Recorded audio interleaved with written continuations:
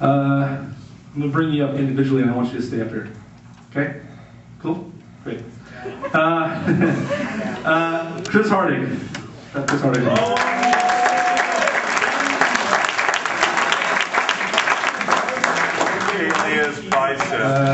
Chris Hartig. Wow. I've been coaching volleyball for 21 years now. Okay? And I know.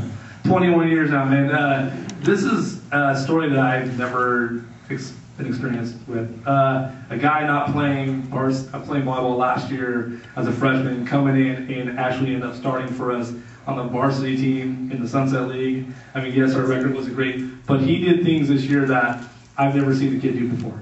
And for me, it was very exciting at the end of the year to see him just continue to get better and improve and improve and improve. I also think it was pretty exciting for some of our younger kids to see as well. And, you know, his future is extremely bright. I have a feeling he's going to go places with the sport. He's very dynamic as far as his athleticism, also his height, the fact that he's a lefty, a little bit different look than most of you guys out there who are right-handed. He's going to be extremely special in the sport, and pretty excited for the future for him and for Esperanza volleyball. That's Chris Hartig.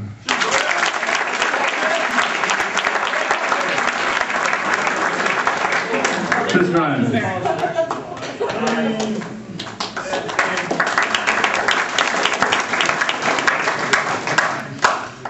Okay, Chris Dreim, sophomore middle blocker, also a scholar athlete. We have quite a few of those. At the beginning of the year, there was a kid who played for us last year, his first year playing. I didn't know if he was going to come out or not, and when I didn't know if the kid was going to come out or not, I just said, you know what, just don't do us any favors to the kid, and just do whatever you got to do. And I was actually fairly excited for Chris coming out and playing, because I knew he wanted to be there, and I knew he was going to be a big part of our program in his future. I don't think he was ready to be on varsity as a sophomore. I mean, coming from the Frost off team and skipping the JV altogether and going directly to the varsity and end up starting was a fairly eye-opening experience for him. And I don't think that's what he really wanted this year. I think he wanted to play with his friends, the sophomores on the JV team. But I just convinced him that it's going to happen. It has to happen. You're the next best guy, and it's going to be your job, and you got to figure it out.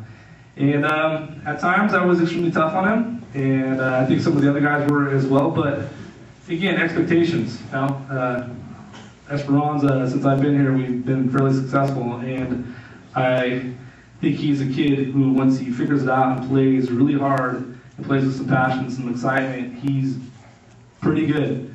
And I think he's going to excel in the sport. I'm excited for his future as well. I definitely think he has potential to go places in the sport and win a lot of matches in the next 2 years.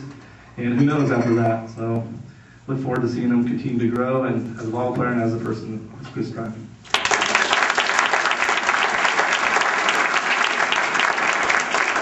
Justin Spring. Yes. Hey. Also a scholar athlete. That's wrong. Justin Spring. This is my second spring that I've coached, and I've coached a lot of siblings in the past, on the girls' side and on the boys' side. And it's tough. It's tough because it's easy to make comparisons, and I think I compared him once or twice, and I don't think it was fair for me to do that with him. He's a great kid, just like his brother. If I compare them, they're very much alike. I know I shouldn't be, but I am. They're very much alike in that they work really hard. Okay, and that comes from their family, and their family's great. But the one thing I really appreciate about him is just how much he wants to be good at something. If it's volleyball or being a vice president at Esperanza or being a good student, whatever he wants to excel with, he does. And this year I gave him a hard time quite a few times about his serve and kind of gave him that spot to let him serve in the matches. And he struggled with it at times, but you know what? After talking with him a couple times, I always noticed when I walk out of the gym at 5:30, he was one of the guys who was there serving balls. So it's obvious to me that he wants to excel at this. He wants to excel at the sport, and I love his work ethic. He's a great kid, and I look forward to having him on varsity next year.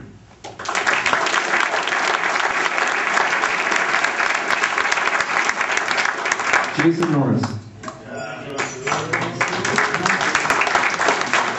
Another scholar athlete.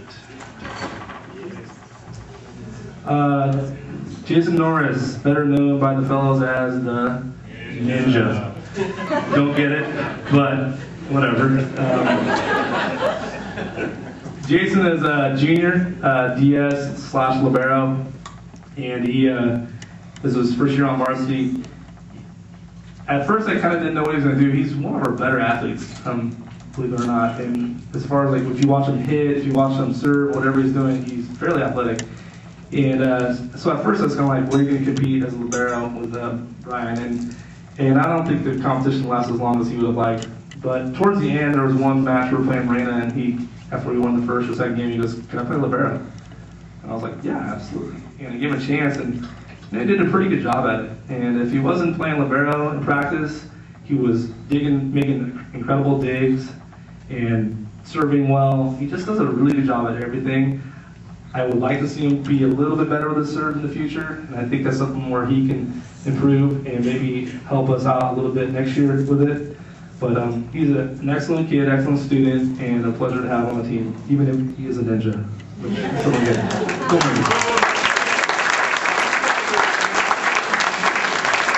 Johnny Langdon.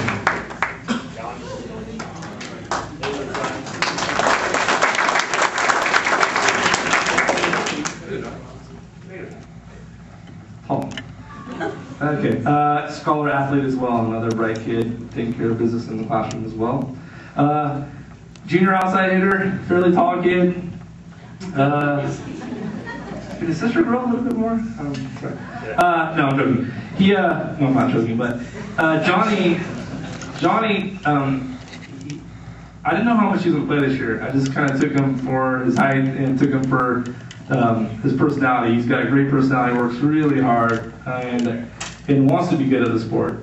If it's passing or hitting or blocking, whenever he had a chance to do something in practice, he did some things in practice. And in the matches as well, at times when he had a chance, he didn't do so bad. There was one day in particular where he hit a ball in practice, and we all kind of stopped and looked around.